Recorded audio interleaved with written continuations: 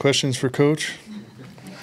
Hawkinson says he's run routes in games before he's practiced them. How is he able to do that given the timing and nuance and all this stuff that goes into it? Wait, so what did he say? He's run routes in the games, he says, without practicing them because he came in the middle of the season. Is that not true? I mean, I'm trying to think of what routes he would be talking about. Maybe it's individual plays. Maybe I portrayed that wrong. Yeah, but I mean, those touchdowns that he caught were certainly repped, and you know, we're not going to call. There's a little nuance to some of those routes, but you know, and I know he's run a bunch of flat routes and stick routes and throughout his career. There's probably not many routes he hasn't run before, but generally we try to practice these things. You know, sometimes the volume maybe only get kind of a walkthrough rep at certain plays. So that could be something he's talking about, and that's real across the league. Sometimes, you know, there's only so many live reps you can, full speed reps that you can get with these guys during a game week without, you know, wearing them down, wearing them out, and them not being ready. And sometimes that rep really is a jog through type rep where they've got to have it mentally more so, you know, to be able to, hey, we still expect you to execute this in full speed, you know, live looks, but maybe that's what he's talking about. What was the thinking in that you went to Hawkinson so much against the Giants? I mean, it worked because it worked early, you kept doing it, or was that, I mean, the game plan from the get-go, or what exactly? Yeah, I think we just try to set up plays and get guys in the right positions, you know, where they can kind of play to their strengths a little bit, and then where the ball goes from there is dependent on coverage. You know, we didn't set out and say, hey, we're really going to get TJ going this week. I think you've seen consistent production from him, and this one he happened to have a couple touchdowns and you know, a bigger game than he's had, but just kind of the way the game flows, what they present to you, and try to give them some opportunities to put them in some spots that, hey, if they do this, you know, he is the type of guy who, you know, can go reach over someone's head and make a great catch in the end zone. And he had a fantastic game. And when Irv Smith kind of gets up to full speed, just what do you envision that group looking like with him? I think Irv is just another piece that we can add. Potentially, you can mix some of the 11 personnels. He can be a guy that can come in. Some of the 12 personnels, you can mix personnels and perhaps do different things with Johnny Munt and TJ and Irv. You know. And then potentially, you know, Johnny and Irv. You can just kind of mix and match. You have another guy who can make plays. You have 13 personnel potentially becomes alive. You know, we've run some 22 stuff with CJ, but 13 is a good personnel as well. You know, add another gap, and teams generally don't have a whole lot of inventory of defensive calls to 13.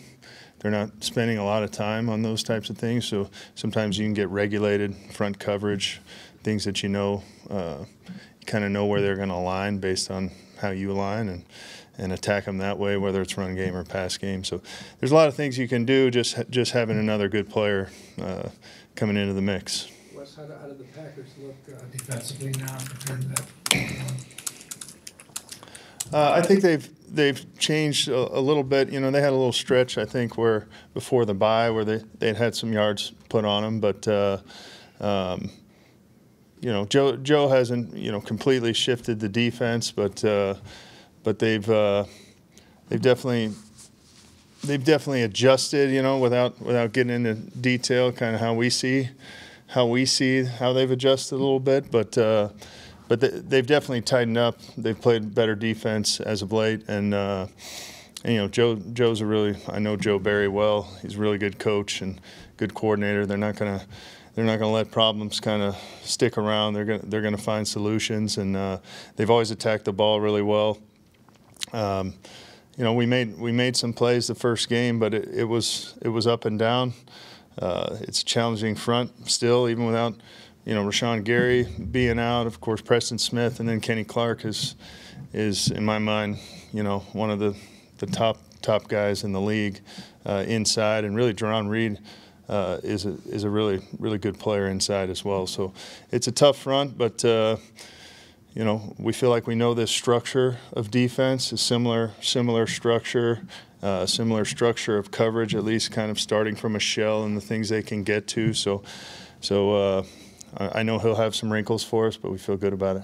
You expect them to do something? Obviously, they have to do something different on Jefferson compared to week one. How do you kind of guess what they might do based on the film, or just kind of go in with your attack?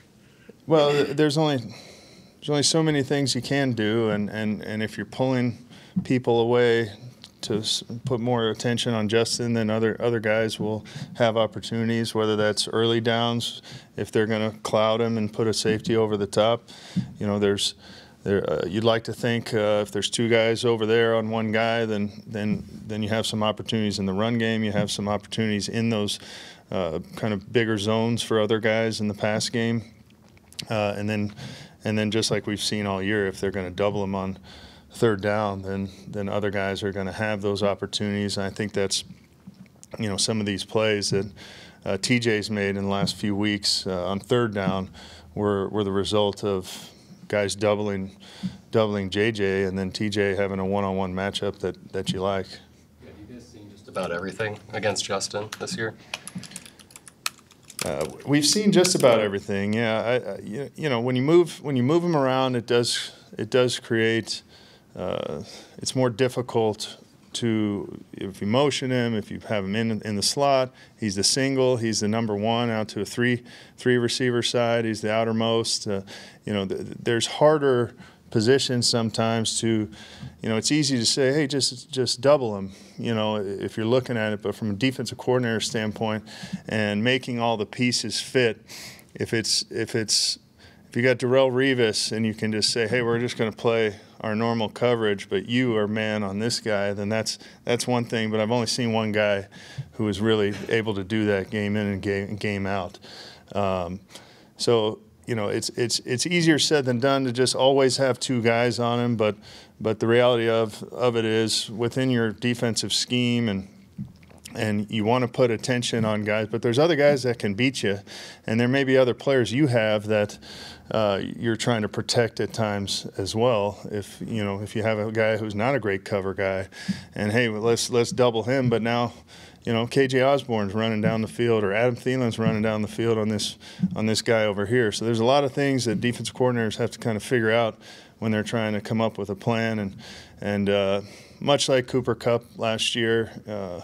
You know, everyone's going to kind of come up with their own little wrinkles and their own little plan, and hopefully we can identify it early and figure out the answers. Wes, when you talk about the 22 and 13 personnel, when you arrived, did you guys see that sort of immediately as something that you wanted to utilize? Obviously with the Rams using mostly 11, but the personnel was kind of different here. Yeah, it was different. We had a fullback. It's been a while, really, since I've probably going back to Washington when we used the fullback a little bit, or when I was coaching tight ends in Washington, sometimes we used the tight ends in that role. But we had a talented guy, so we kind of figured that would be a part of what we do, and can be also good on short yardage and 4-minute type stuff where, you know, you've got more protected edges, those types of things. But we thought we would get into it. We just didn't know how much, and it's kind of evolved a little bit as to kind of some of the schemes that we've gotten to from those groups. But you know, 13 hasn't really shown up yet. Some of the things when you get into, if you said, all right, we want to be in 13 and we have a big 13 plan, if you only have 3 tight ends up in the game, I mean, some of those are who's active. You got 3 tight ends up in the game. If one guy gets dinged, then that whole package that you worked on and you planned. So I think that's why you don't necessarily see it as much in the teams that are running a lot of those types of 13 packages. You know, they generally have at least four tight ends up active. Do you think you would use CJ more this year, or is it about what you kind of anticipated, given it was a new environment and you were going to kind of play it by ear a little bit? Yeah, I don't know that we were putting some kind of play count or cap on his reps. We've kind of, each game is a little bit different. They can certain teams you kind of go into it and you say, hey, I feel like a lot of times it's the opposite. It's saying, hey, I feel like we can really get some runs off against base. And to throw it in the play pass game, maybe we like it more against their nickel stuff, their sub defense. And sometimes it's the reverse.